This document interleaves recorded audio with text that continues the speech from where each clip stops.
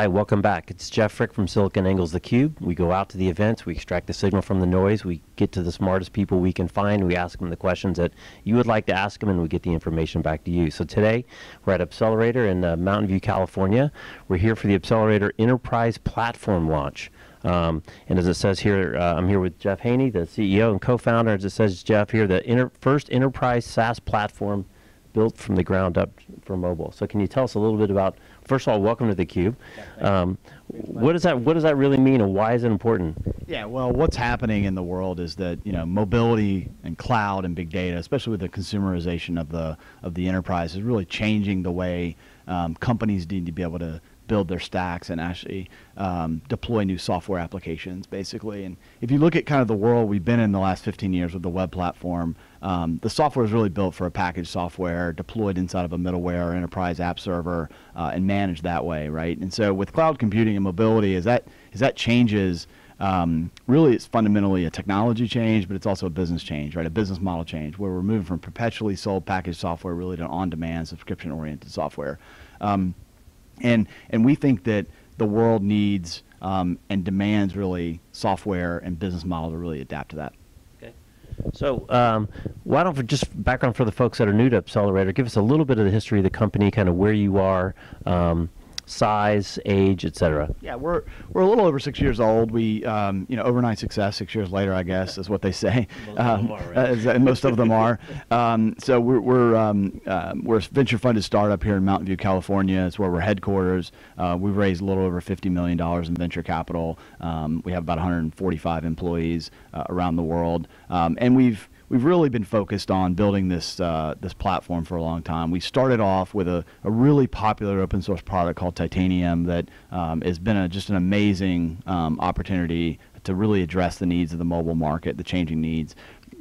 We've got probably one of the most deployed platforms in the world. About 10% of the smartphones in the world run at least one Titanium or Appcelerator built app. Hundreds of thousands of developers in our community and few thousand customers. So we're really super excited today about the platform, because really this connects what Titanium does for build, the Appcelerator platform does for the rest of the life cycle. You know, how do we think about testing? How do we think about performance and analytics once the applications go live? And how do we really ultimately bring ROI back to the business? Okay.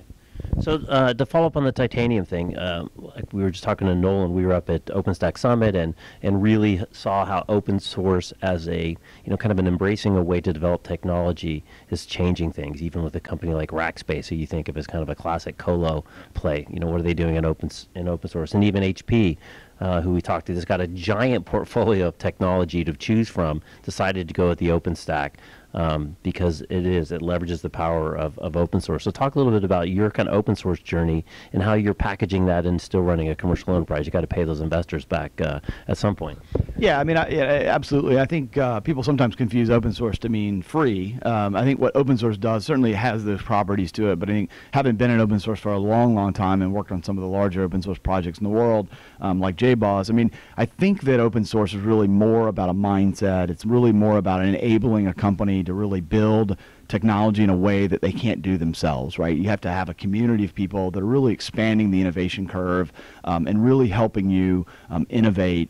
It's about control, right? It's about how do you really enable a company to not get locked in necessarily and to one proprietary system. And it's really about building a great community. It's about people that really ultimately will drive a lot of value around what you're ultimately trying to do that happen way beyond our four walls.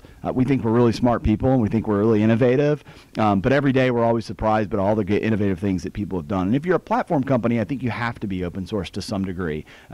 So what we've tried to do is we've tried to pick some of the most important components of our platform, like Titanium, like Alloy, like Studio, and a number of other technologies, core technologies that are part of our platform. Now we've packaged them in a way that enterprises want to buy. Right, enterprises ultimately don't want to assemble a whole bunch of technology together. They want a solution. They want something that really ultimately they can put inside. They can get an SLA around it. They know it works. It's all integrated, and it really helps them solve their real business problem of technology. And so that's really how we actually have a rational business model. We think the technology and the community around and the ecosystem around Titanium and Appcelerator platform is vitally important, and it's the core DNA of really the platform and the business model.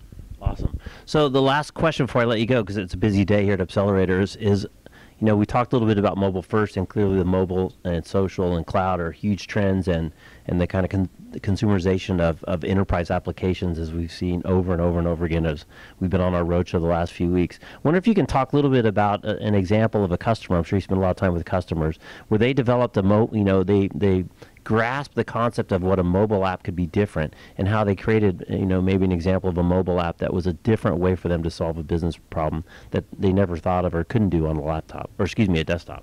Yeah, no, that's a great question. We have the privilege of working with lots of companies and lots of developers all over the world. Probably one of the more exciting things that we're seeing a lot right now is what's happening with the mobile application for field and remote workers. Right? It's not the only use case. Of course, we've got exciting consumer applications that have launched and lots of exciting things like games. But for me, one of the more exciting things is like you said, what happens with mobile first when you have literally a supercomputer connected to the web or connected to the internet, pretty much an always-on type device.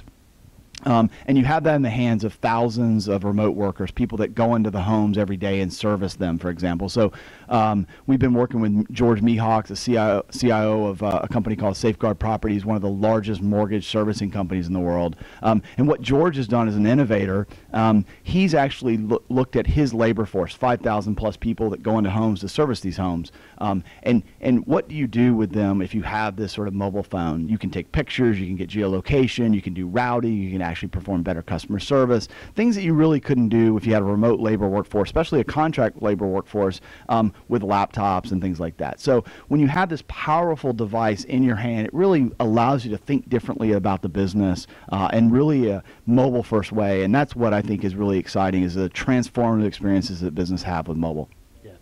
So I guess I lied. This will be the last question. But one of the things about SiliconANGLE is we're interested in the tech, but we're also interested in what we call the tech athletes.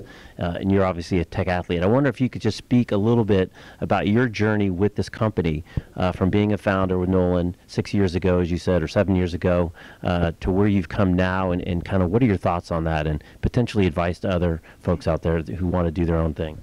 Yeah, I guess I have the privilege, or maybe I'm insane. I'm a serial entrepreneur, so this is my third venture-backed startup, and I guess the journey is always different, but it's always super exciting. I do think you learn a little bit more each time you do it. It's been a really super exciting adventure because we've been able to put our hearts and soul into something that's gotten relative scale now, something that most companies don't ever achieve and most startups never achieve. But we're in a very long journey. We have a very big and ambitious vision, and that journey has been great. So what I'd say is, for entrepreneurs, you kind of have to do two things really well, and it's hard as founders, especially as the founder CEO. You have to have a long-term vision. You have to be thinking constantly about what's the ultimate opportunity that we're going after, and then you have to then balance that with very short-term tactical. What are we going to do today? What are we going to do tomorrow? And you have to be able to calibrate. Now, we call that pivots here in Silicon Valley, but I do think it's really much more about a continuous iteration of your business, of your model, of your software, and really working with customers, working with your partners, whoever ultimately you work with, and really constantly refining it and constantly trying to iterate your business and your technology. And I think that's really what stands out. Great founders, great teams, from ones that maybe have an idea and don't execute. Awesome. That's great insight. Well, thanks a lot. Again, we're here with Jeff Haynie at Appcelerator in Mountain View, California for the Enterprise Platform launch. We've got a few more guests lined up, so we'll be right back on SiliconANGLE's theCUBE.